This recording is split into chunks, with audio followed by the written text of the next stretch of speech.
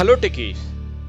In our previous tutorial, we have learned how to retrieve all the tags which are available for a particular team by using an action called list all tags for a team action. Now, in this tutorial, we will learn how to retrieve the members which are available for a particular tag by using an action called list the members for a tag action. Before that, let me show you a small scenario. Let me switch to Microsoft Teams and then I'm going for teams. Inside my teams, I'm having three teams such as Conteso, onboarding and build team, right?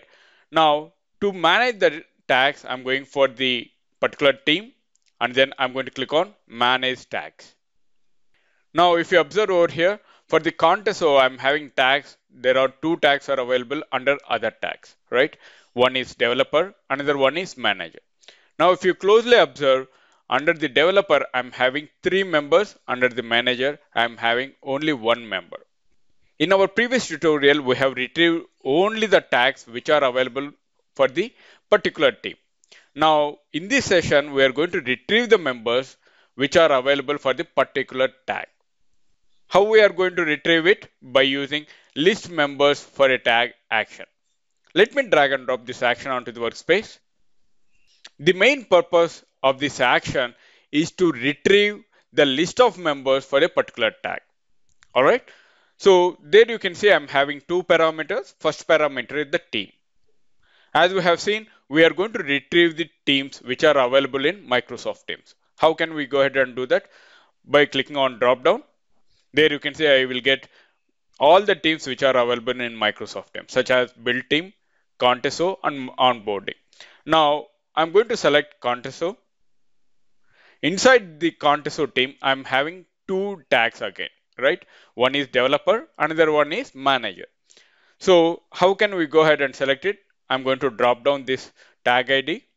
There you can see I'm having developer and manager, right? Now I'm going to select the developer to retrieve the members for the particular tag that is developer. Now the output will be stored inside my variable that is get tag members response. All right. This variable will store all the list of members for the particular tag. Let me go ahead. Let me click on save. Now let's run the flow to see the output. Flow execution started. There you can see at the first step, it is trying to extract all the tags from the team by using list all tags for a team action. And then as a second action, you can see it is trying to extract all the members for the tag which we have given as Conteso over there. And the output has been stored inside our variables. First one is that get a tags response, another one get a tags members response. All right. Now, as part of this, we are going to check the output, the members of the particular tag, right? Let me double click on the get tag members response to see the output. Now, if you see at the response of the particular tag, we are having three members inside my developer, right? There you can see I'm having O data count as 3. And if you want to see the values, what are the members that we have inside the tags, then we are going to click on more. And there you can see I'm having 3 members which has been stored in the index 0, 1, 2 and so on. Right now we are having 3 members so that it will come 0, 1, 2. Let me click on more.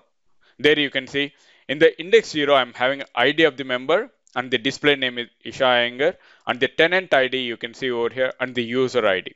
Whenever we are going to add a member, in that case, we have used this user ID, right?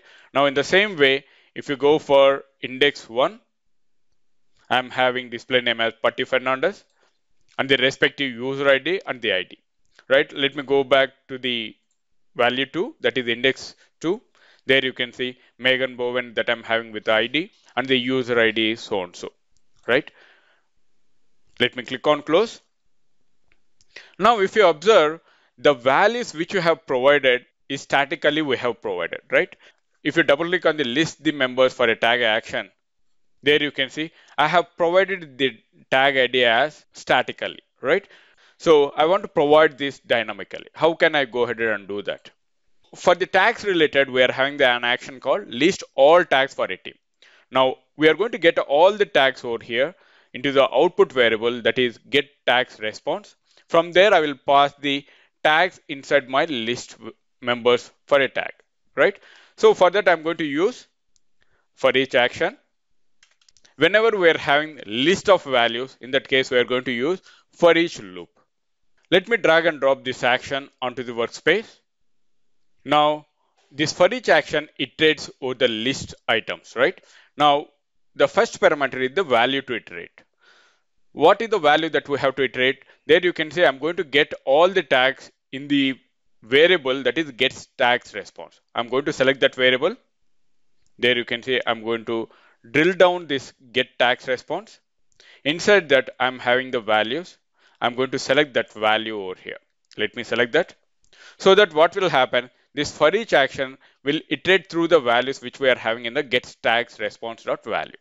And the output will be stored inside my variable that is stored in, that is, I'm going to give it as current tag. And then I'm going to click on save. And now I'm going to drag this list the members for a tag action inside my for each. And then let me go ahead, let me double click on the list the members for a tag action to provide the tag ID.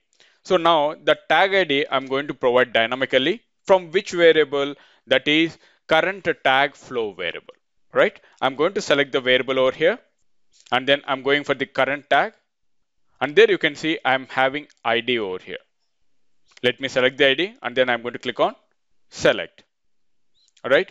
And you can see over here previously we are going to give the tag ID from the drop down, but right now I'm going to give dynamically by using the list all tags for a team action, and then I'm going through the loop, and whatever the output that we are going to get it at the current ID, I'm going to give it over here at the tag ID. All right, let me click on save. Now to show the count of the list of members for each and every tag, I'm going to use display message action. Let me drag and drop this action onto the workspace.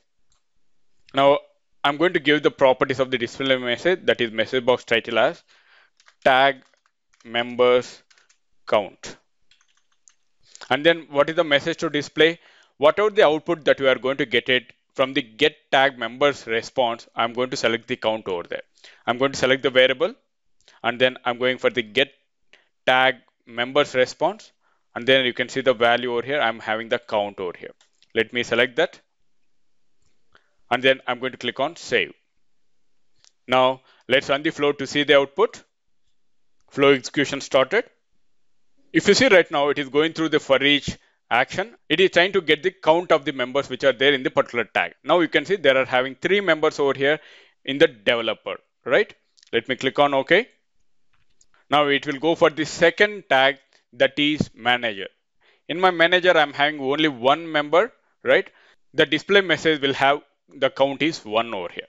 All right, let me click on OK. The flow has executed successfully. Now, if you observe, I have given the count of the members in the particular tag, right? If I want to know the names of the members in the particular tag, then what we have to do? Again, we have to use the loop and then we have to go through the get tag members of the value and then we have to get the display name over there. All right.